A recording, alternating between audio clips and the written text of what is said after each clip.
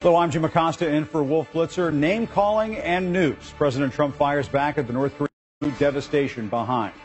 But first, the war of words between nuclear powers. After President Trump attacked North Korea and Iran this week at the United Nations, the leaders of both countries thumbing their noses at the president in dramatic ways. First, an extraordinary exchange of insults between the leaders of the U.S. and North Korea this morning.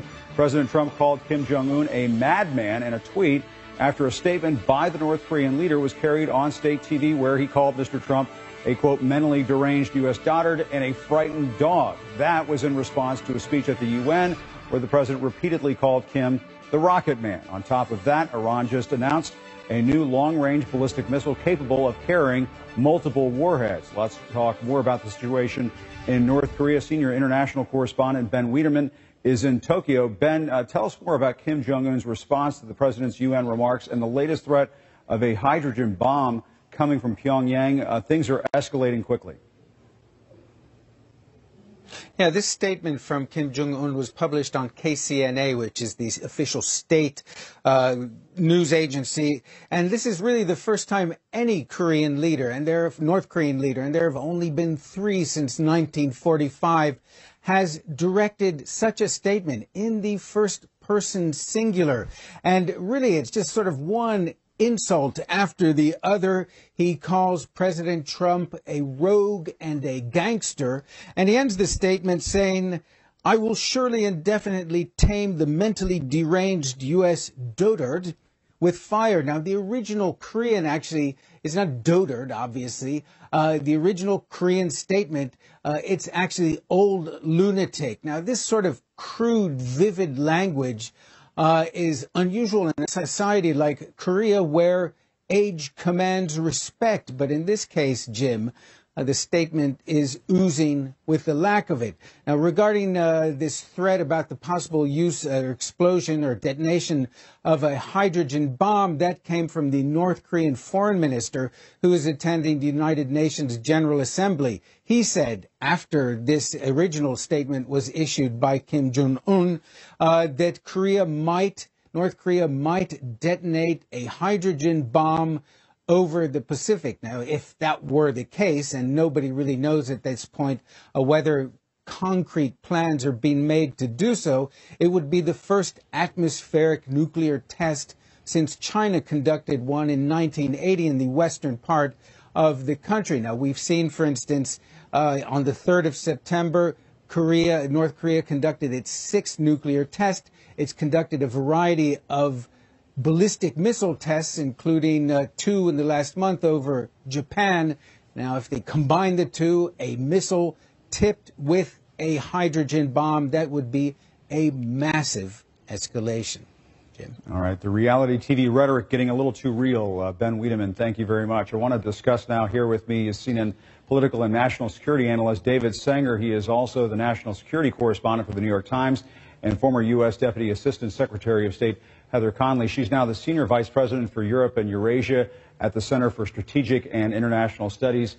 David, how extraordinary is this? I remember I was filling in on Situation Room last night when the statement came in from Kim Jong-un. It was remarkable in that it came directly from him. Typically, we hear the sort of tough talk coming from state media and so on. But this came directly from Kim Jong-un. What does that mean, and how significant is that? Well, it's unusual. He has not talked about President Trump directly very much. As you say, it's come from state media. President Trump's talked about him. Sure. But it was the speech at the UN that appears to have set this off. And look, as long as it remained a war of words like this, with the president this morning, with his tweet and what Kim Jong-un said, I think people would be concerned but not particularly exercised. What's different, and you heard it from Ben's description, was this very specific threat from the North Korean foreign minister that North Korea might conduct an atmospheric test. That doesn't sound like a big difference in the previous 6 tests. It's a big difference. And the reason is the previous 6 tests have all been contained inside, underground. Yeah. Radioactivity is contained. You're not worried about the winds by and large. An atmospheric test, which the United States and Soviet Union agreed to ban in 1963, early days of the Cold War, is a very different thing. Hard to control, hard for North Korea perhaps to pull off. will definitely raise the stakes for the U.S. about how it would respond to the North, whether to respond preemptively, whether to respond after such a test. It would also alienate the North Koreans, I think, in many ways, from the Chinese, who do not want to see radioactive clouds floating around the Pacific. And Heather, just to pick up on what David was saying there, I mean, what is your sense of this when the North Koreans are talking about an atmospheric test of a hydrogen bomb? As David said, the atmospheric conditions could make this a real nightmare for that region. It's absolutely a regional nightmare, and that's why we're seeing such extraordinary concern from the Japanese government, Prime Minister Abe, President Moon of South Korea. I mean, this is, again, these words are important. They matter. And we're really getting a textbook lesson on why diplomacy, you don't make it personal. You don't use such escalatory language because there's only way you keep climbing up. And this is very dangerous.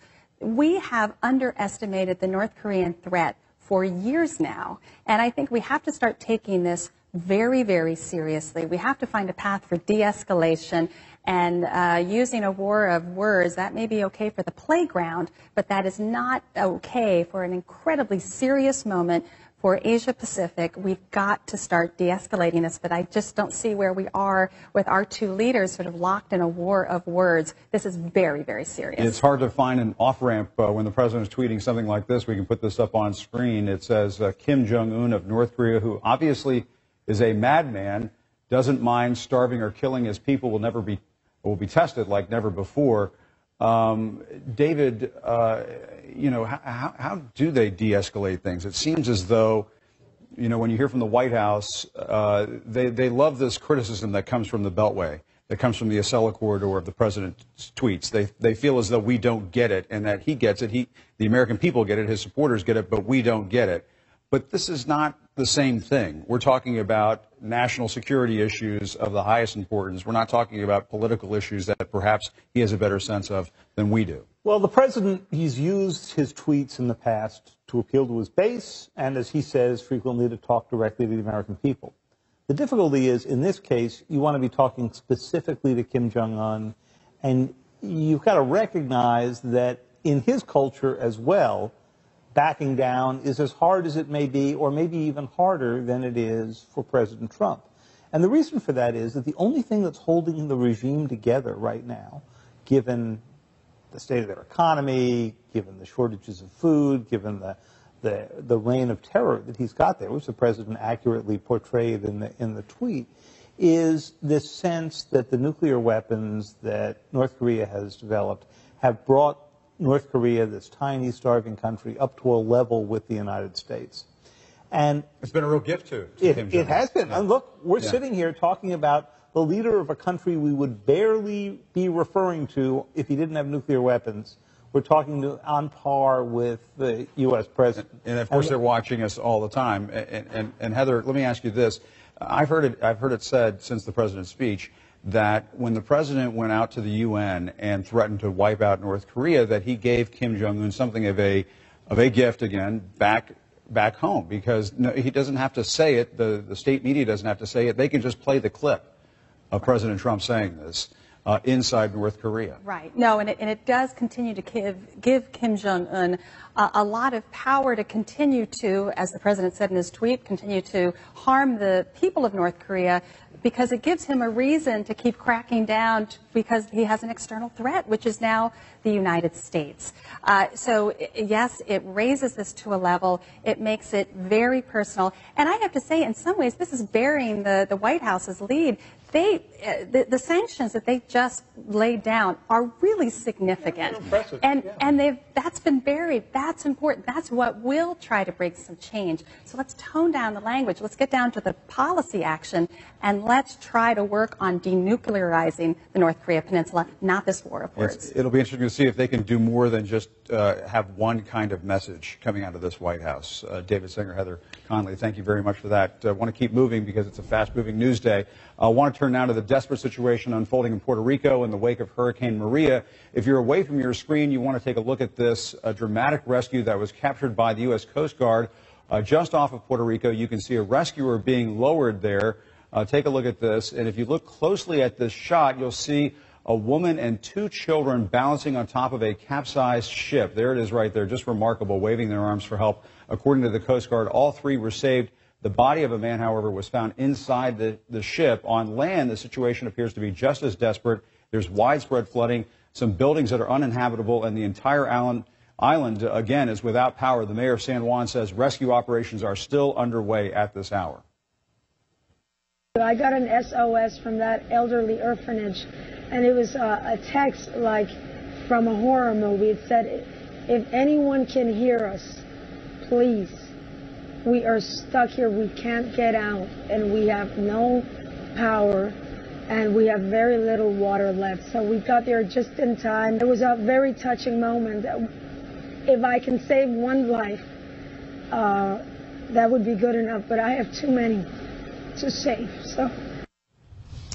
CNN's Leila Santiago is live in San Juan. Leila, the mayor there, is sounding very desperate. She says a recovery plan is in place, but they have to take things one day at a time. What's the priority at this moment? I suppose it has to be the power because it is just so widespread there on the island.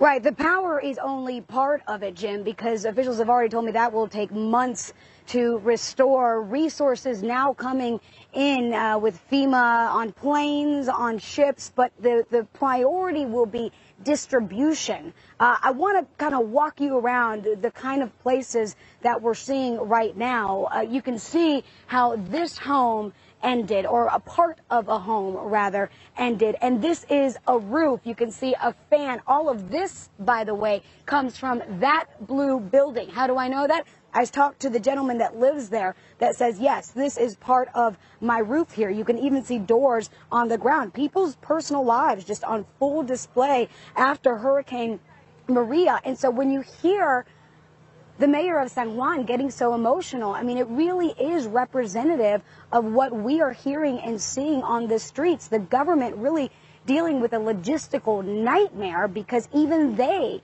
admit they have not been able to reach parts of the island. And when I say reach, I don't mean just by phone, I mean by roads. These roads are flooded, filled with debris, just like this. So power, a problem, communication, a problem. But for the people that are coming out and seeing this type of damage, like Jose Ortega, the gentleman whose roof is now standing in front of me, it is easy to understand why they are so emotional. And he says he's waiting. He's waiting for help to arrive. And so that is a big priority, Jim. Resources now coming in. New York has sent a plane full of water, full of generators and food. But allocating that will be a big challenge. I can see it's just going to take months and months for them to recover down there in Puerto Rico. And, of course, you're staying on top of it. Leila Santiago, thank you very much. Puerto Rico, of course, is not the only island ravaged by Hurricane Maria. I want to bring in our meteorologist, Chad Myers. Chad, what an incredible storm that just devastated Puerto Rico there. Take us along Maria's path and help us understand just how much damage has been inflicted so far. Sure. Let's start 5 days ago when the storm was just a tropical storm, and the Leeward, Windward Islands here, Dominica, right there. The storm was really nothing. It was 60 miles per hour. We move you ahead about 12 hours, and all of a sudden, it's a Category 1 hurricane. So the people of Dominica and Martinique saying, all right, let's batten down the hatches. This is getting worse. But in 15 hours, this storm went to a Category 5 right over Dominica. And this is what the pictures look like from Dominica. I was actually there in 2005, maybe 2006 on a cruise ship. The people there were absolutely the most hospitable, lovely people ever. We went up to a place called the Emerald Pool, swam in this beautiful rainforest, and it was just an amazing adventure. That's going to take a long time to recover. Then the storm exited Dominica, and it just clipped Guadeloupe near Vieux Fort, which is Old Vieux Fort, and across the area here, the southern Guadeloupe, and there was quite a bit of damage there, but not as much as Dominica. Now we fly you over here to St. Croix.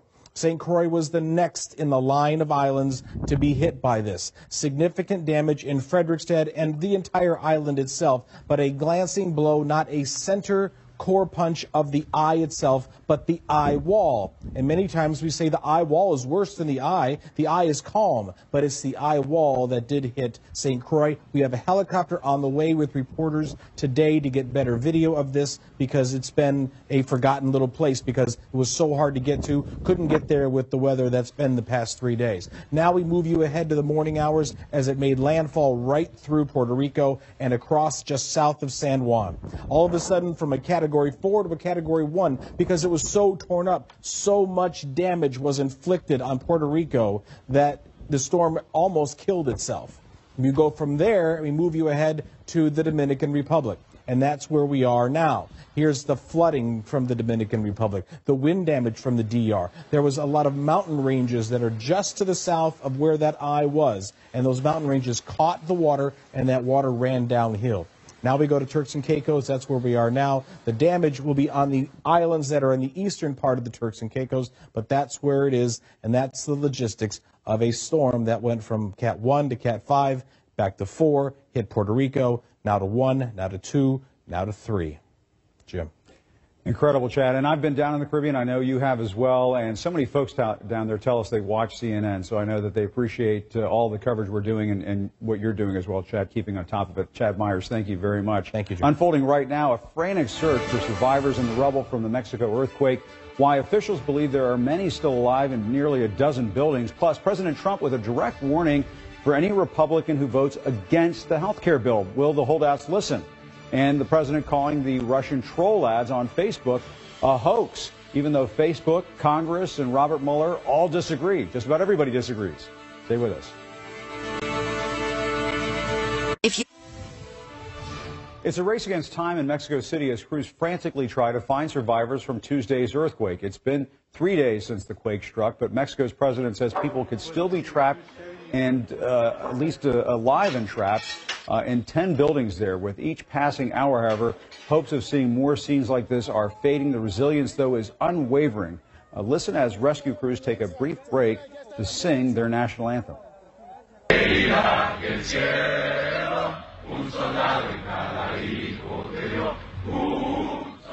Remarkable how everybody is trying to stay in good spirits down there. Let's get straight to CNN's Miguel Marquez live on the ground in Mexico City at the site of one of these searches. Miguel, have there been any signs of life from what you can see at your vantage point? Officials say there are signs of life in here. They've been able to pick up heat signatures on the back side of the building, but I want to show you this, how delicate this is. There was a stop work order here in Condesa. This is central Mexico City because this building has become so unstable. What's happening now is that Japanese rescue crews, and that may be an Israeli rescue crew that's up on top of the building now, surveying, trying to figure out how they can get ropes, how they can get access to the back side of the building. They say they have heat signatures, possibly from many people. About several dozen people are missing and believed possibly in this building. So clearly 72 hours. It is critical that they get in there. The problem is how. With the rain that they have had over the last couple of days, it has weighed down the building, all that water, and now it is very, very unstable. So getting into those floors where there might be cavities, where people might still be alive, is extraordinarily difficult. But you have crews from around the world here and an enormous effort to try to make that happen. Jim? Miguel Marquez, thank you very much. Miguel doing his best. He's been whispering at those scenes the last few days and doing a lot of work covering that quake down there with all our CNN crews. He's trying to nurse that voice there. Miguel Marquez, thank you very much. Coming up, saving Luther Strange. President Trump steps in to help the Alabama senator who has based his campaign on just one thing, allegiance to the president. Can Trump deliver the votes? Plus, the president not hitting like after Facebook says it'll deliver Russia-linked ads to the special counsel. His response, it's all part of an ongoing election hoax. That's according to the president. We'll be right back.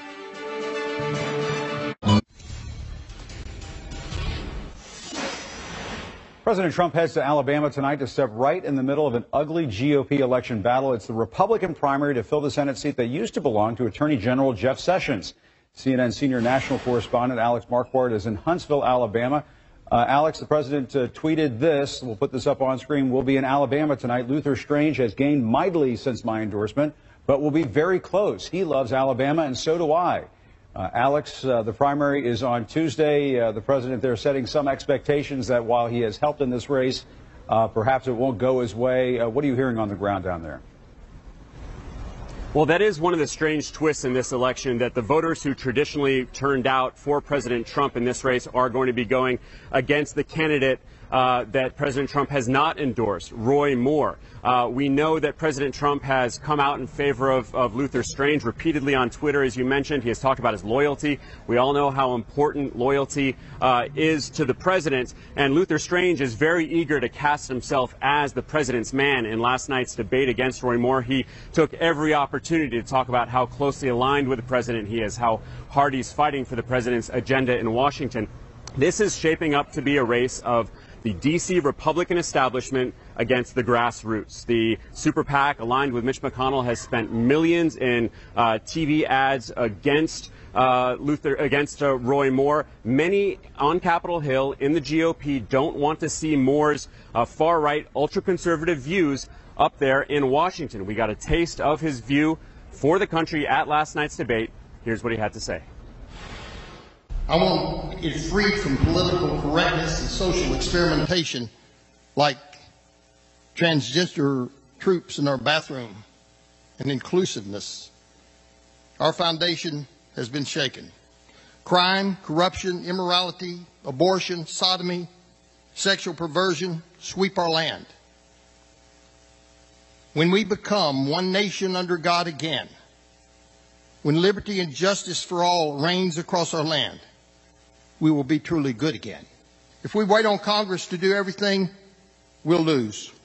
It's our business to take care of our business. DACA is wrong. Dreamer is wrong.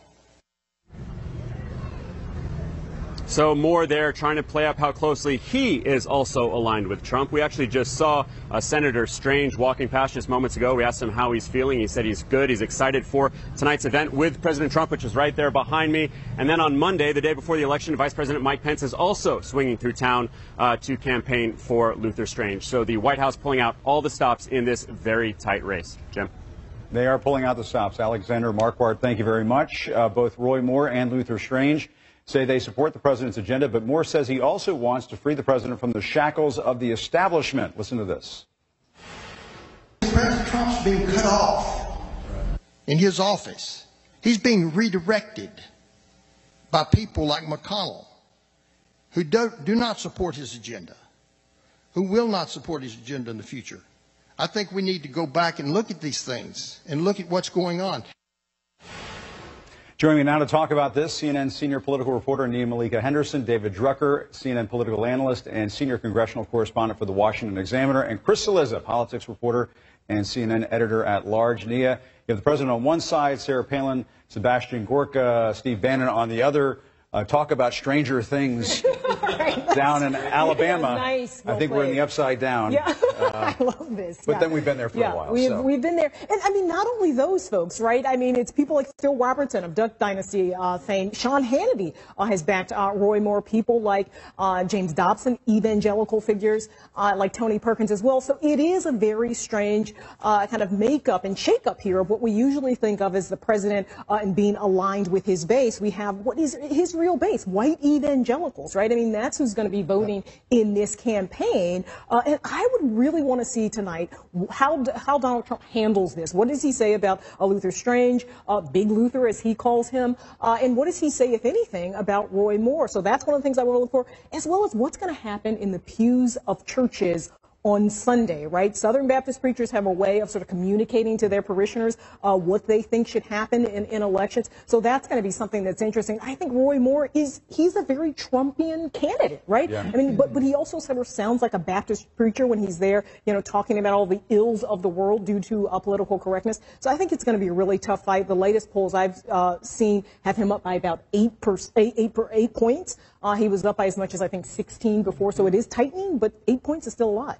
And David Drucker, is it a loss for the president if Luther Strange loses on Tuesday? Well, yeah, it's a loss for the president. I think the president, from the Republican point of view, is commended for actually investing in his endorsement instead of just a couple of tweets. He's going down there. He's laying some of his political capital on the line. I don't think that Republican voters are going to hold the president responsible if he loses. But I do think Republicans in Washington are watching this very closely. Exactly how much juice does the president have with his base? And Alabama is ground zero for the Trump Republican base. I think the other thing to watch here, and why are Republicans in town so worried about Moore, it's not because he's conservative or ultra-conservative.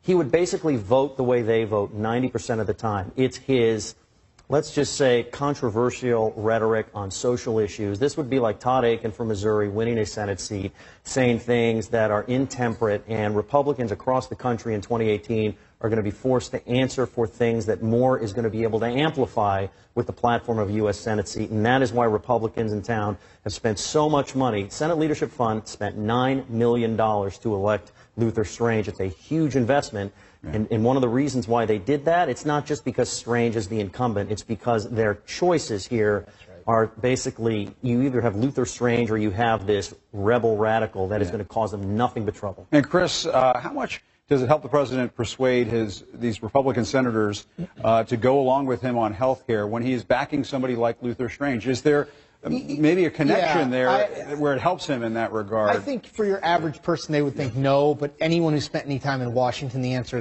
is probably at the margins it helps. Yeah. Because Luther Strange is one of them. And I think you have to remember that the Senate is a very exclusive club. So, yes, Democrats and Republicans fight. Yes, certain people in the Republican conference don't like Mitch McConnell. But at the end of the day, if you support someone who is not incumbent, in their mind they think, oh, he could do that to me. So, yeah, I think it helps at the margins. Do I think it gets Susan Collins to vote for the Graham-Cassidy repeal and replace? No. I mean, I don't think it does that. I still do, Nia mentioned this, I still do think if you go back, I will be very interested, particularly if Luther Strange loses, to go back and read the genesis of the Trump decision to support Strange. I assume Mitch McConnell was heavily involved in it, but Moore is so much more tonally a Trump-like candidate that if he gets nothing from supporting Luther Strange, neither a win nor any sort of goodwill among senators, my guess is Donald Trump, will take to Twitter and make some of his, as he often does, and make some of his views known. Speaking of tweets, Nia, let's look at this tweet that the president fired off this morning about Rand Paul. Rand Paul, whoever votes against health care bill, will forever in future political campaigns be known as the Republican who saved Obamacare. Talk about not helping things very much. Yeah, and it's certainly not going to matter to Rand Paul. I mean, Rand Paul, we've known where he is on this bill for some time, and you know, I mean, he doesn't really matter in terms of what's going to happen to this. I think the question, Chris talked about Lisa Murkowski, John McCain, Susan Collins. Where are they going to be? Lisa Murkowski in Alaska. She's going to be meeting with folks on the ground there. Topic number one, I'm sure, is going to be health care. So I think those are the conversations that are going to matter in this. The president hasn't really been that helpful either way in terms of what happened last time and convincing those folks. And I don't think they're looking to him at this point either. He's not going down to Alabama to give a health care speech to save Graham Cassidy. He is going down there to intervene in a Senate race with time running out on health care. It's kind of incredible. But I want to switch gears because this is a very important story. Talk about the swamp. As I like to say, same swamp, different alligators. HHS Secretary Tom Price and his penchant for private planes. The HHS Inspector General is now investigating Price and his travel preferences.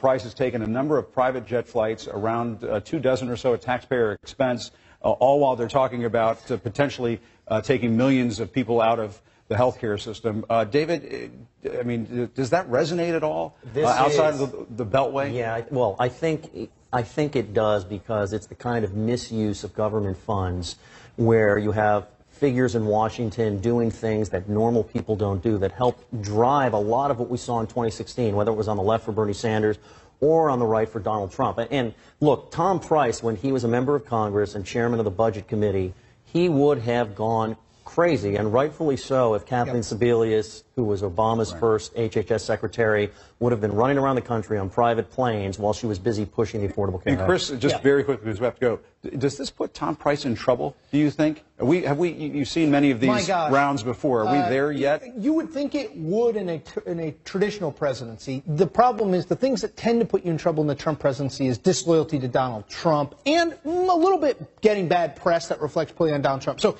if it blows blows up bigger, and the HSIG investigation makes it more likely it will blow up bigger, yes. But if it is portrayed as, well, he's just under attack by the media and it's a double standard, then he'll be fine. Then he'll be fine. Yeah. Okay, Nia Malika Henderson, David Drucker, Chris Eliza, thank you very much. Appreciate it. A programming note, speaking of health care, be sure to watch this Monday for a CNN town hall event. Democratic Senators Bernie Sanders and Amy Klobuchar debate Republican Senators Lindsey Graham and Bill Cassidy on health care and the new Graham-Cassidy bill.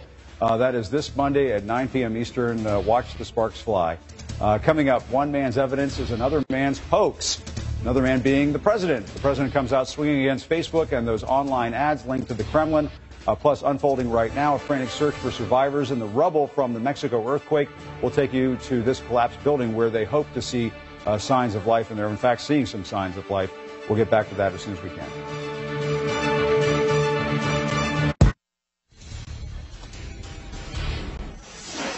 Just when you thought President Trump was in agreement that Russia meddled in the 2016 election, well, he reverts back to calling it a phony story. The president responded to the news that Facebook is turning over Russia ads to Congress with this tweet. Here it is. The Russia hoax continues. Now it's ads on Facebook. What about the totally biased and dishonest media coverage in favor of who he calls crooked Hillary? That contradicts, we should point out, what his national security advisor told our Chris Cuomo. We have to find these areas of cooperation with Russia, even as we confront their destabilizing behavior. And just to be clear on the record there, I want you to have the opportunity for this. The questions about what they did, who might have helped them, and how to stop it, you believe those are all legitimate questions for us to look at? Of course, and so does the president. But it depends on the day, it seems. Let's bring in CNN political director David Chalian. It's like deja vu all over again. David, what do you make of the president's back and forth over whether Russia meddled in the election? He just can't seem to stay with a consistent answer on this. He can't, because he can't get out of his mind the notion that anything related to Russia somehow calls into the legitimacy of his election as president. He can't separate those two things, Jim. He just seems incapable of it. So he has at times conceded, yes, it's Russia, fine, let's move on. But it's never consistent, and here today, he's back calling it a hoax.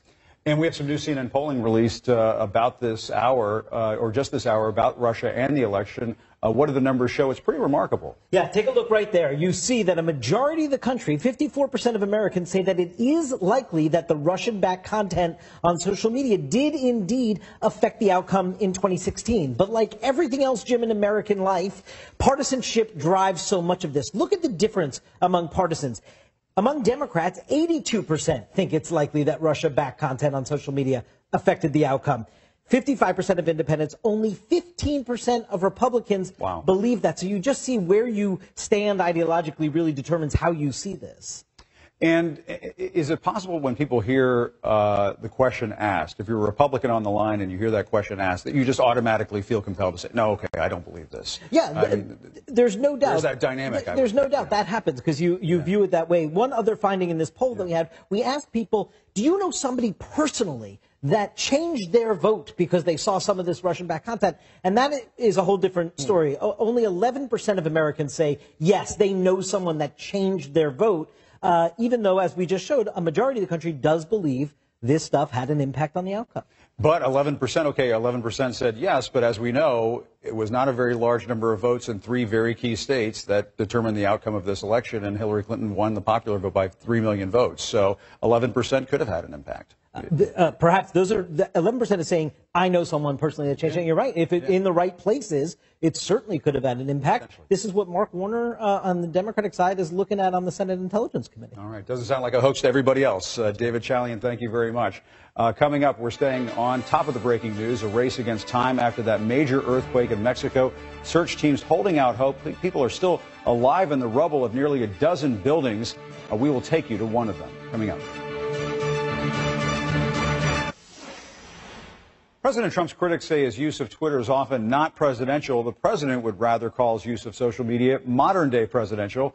In a CNN special tonight, correspondent Bill Weir examines the relationship between Trump and Twitter, and he traces the evolution of presidential communications from the past to the present.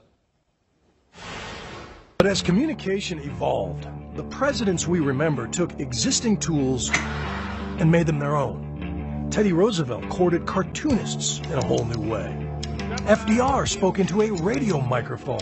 This is war. Like no president before. and it became mandatory listening.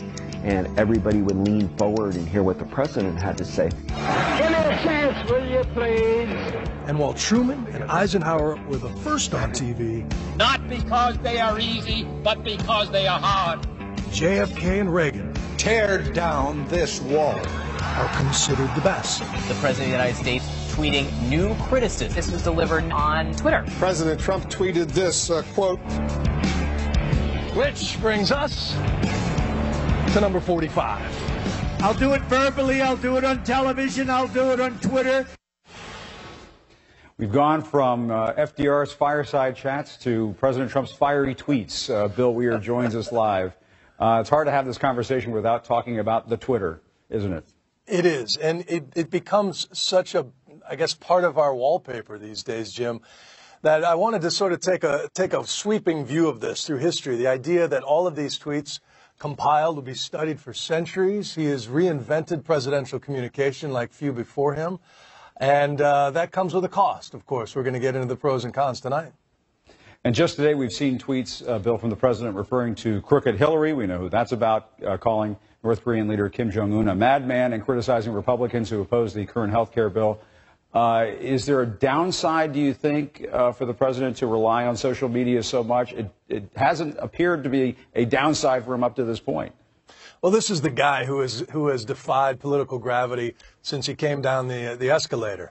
And you would think that it'll be a tweet too far that sinks him in. I talked to presidential historians like Douglas Brinkley, who's convinced the machine that helped make him will be his undoing. You, of course, got the drums of war beating that you have there, calling him a madman, a rocket man in North Korea. A lot of concern that those could be misconstrued, which would bring us to the brink closer than any sort of one-on-one diplomacy. There's also the legal jeopardy he puts himself in. People say, Twitter's different. You should take what he says there differently than when he's at a different podium. Even his detractors will say, no. This is his unfiltered id. This is the most clarified look we have into the intentions of this man when he's tweeting at 6 a.m. watching cable news. So don't take a phone away. So that's what's so intriguing about this. Minute to minute, we're watching to see which one will grab the news cycle and which one could ultimately either elevate or lay him low. Okay. Hard to imagine scholars studying this for decades to come. But Bill Weir, we're glad you're on the case. Bill Weir, thank you very much. Be sure to watch Bill's special report, Trump and Twitter. Twitter and Trump. That is tonight at 9 Eastern right here at CNN. Coming up, new insults and new threats between Kim Jong-un and President Trump. Did the nuclear standoff just get worse? A live report is next. Plus, live pictures of a textile factory that collapsed in the Mexico earthquake. Crews there are trying to save people trapped in rubble there. We'll get you there live in just a few moments. Stand by, and thanks for watching.